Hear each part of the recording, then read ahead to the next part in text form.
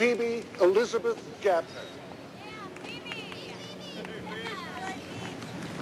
You ready to be parents of a Yale graduate? I already got the bumper sticker picked out. Just so you know, I read in the New York Times, people are getting married younger and younger these days. Well, the good news is if it was in the New York Times, Rory saw it and filed it away. What's wrong? This chair is faulty. Every time I lean from one side to the other, I almost slide off. Well, do you want to switch seats? Now, Lorelai, you don't need to switch. Emily, your chair is fine. Just don't lean. I have to lean. This woman keeps rocking back and forth. It's like sitting behind Ray Charles. Paris Eustace Geller. Oh, Paris!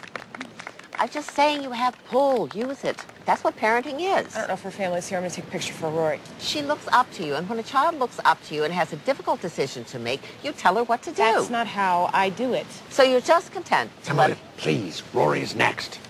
Roberta Kelson. Oh, honey, tell me what time it is. I told everyone I'd notice the exact time so that when we do the reenactment, they have the exact... Lorelai, I will note the time. I will take the photo. You just sit there and enjoy your daughter's graduation from Yale. This is as much your moment as Rory's. Enjoy it. Lorelei Lee Gilmore.